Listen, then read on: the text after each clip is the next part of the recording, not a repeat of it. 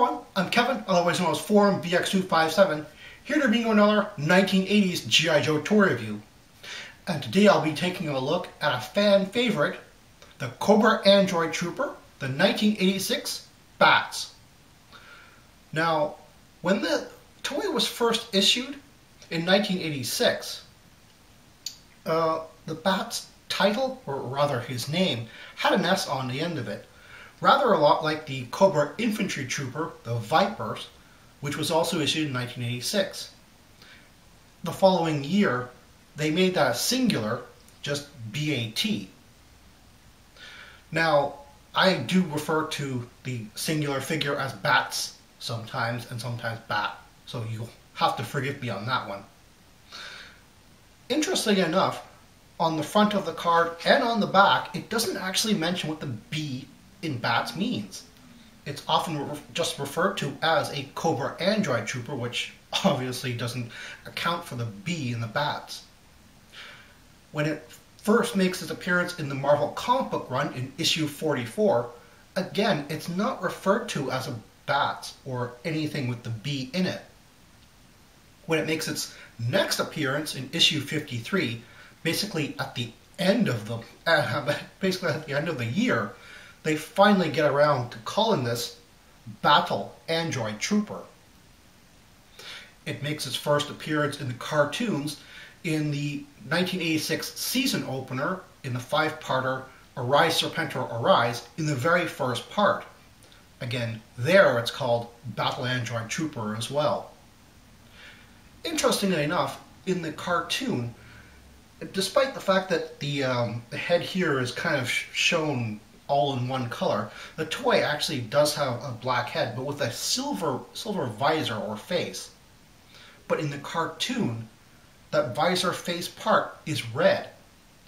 It's possible that they changed the color because there were other characters, such as the Vipers again, as well as the Motor Vipers and Strato Vipers, which had silver face masks. So I suppose it could have been a bit difficult to distinguish between human characters and robot characters.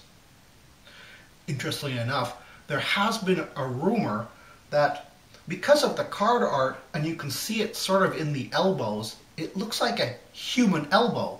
In other words, it looks like something that Cobra, the Cobra organization, might have taken some fallen soldiers and RoboCopped them into a cyborg. However, after a talk with lead designer Ron Rudat, it's quite clear that that's basically just an art mistake, and these were always meant to be purely non-organic robots. Out of all the 1986 figures which I've just picked up, the B.A.T has impressed me the most with its design and engineering. The color scheme, and even the swoopy stylized head sculpt, which kind of reminds me of a sort of an Art Deco take on what a robot would look like, or maybe even a 1930s Max Fleischer cartoon robot head. Of course, one of the main things about the B.A.Ts is that crazy lenticular sticker right in the chest, which of course gives the illusion of depth.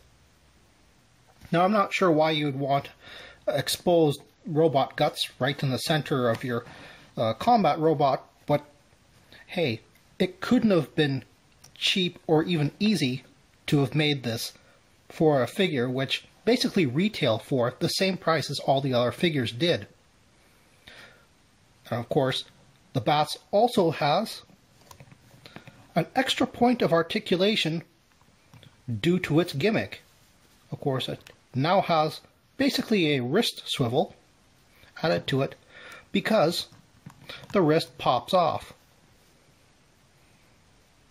along with the hand, and you can replace it with a torch,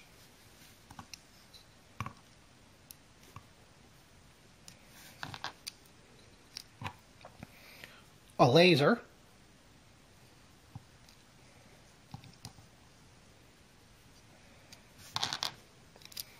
or a gripper arm.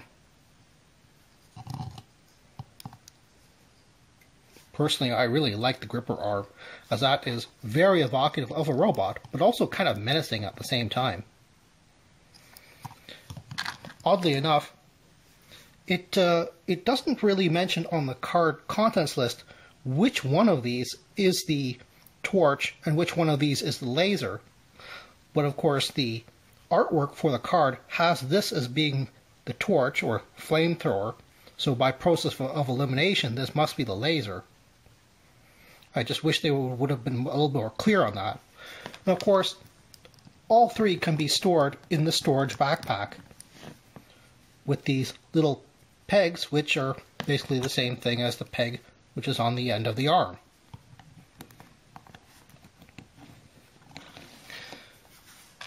One thing to note about the figure is the yellow used for the highlights here are really thick on this particular figure, making it almost orange. The lighter that they are, the more yellow it appears. And most of the figures were, in fact, had a much lighter paint application, and so they wind up looking a bit more yellow, which is why the orange ones are a little harder to get rubbed off, and the yellow ones, which unfortunately are the more standard, usually have a bit of chipping here and there at the edges. I would say the bats only have two major problems to look out for. One of which is pretty obvious, and one of which was not so obvious. In fact, the not so obvious thing is that the storage backpack is made of a very brittle, hard plastic. So the pegs are fairly easy to crack off. And that's really not easy to see in photographs. If you're looking for one on the aftermarket, you might want to ask your seller to make sure that all three pegs are still intact.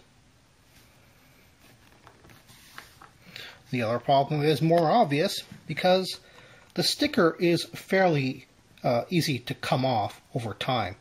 It's just glued on there, and this is what one normally looks like on the aftermarket because, as you can see, it's very, very slick and very flat here. So over time, the hardened glue doesn't really have anything to grip onto and simply pops off and is very easily lost. I would actually have to say that one missed opportunity the designers had was not to include a pop-off left arm. So you don't have the opportunity to have weapons in both arms. It's just the one.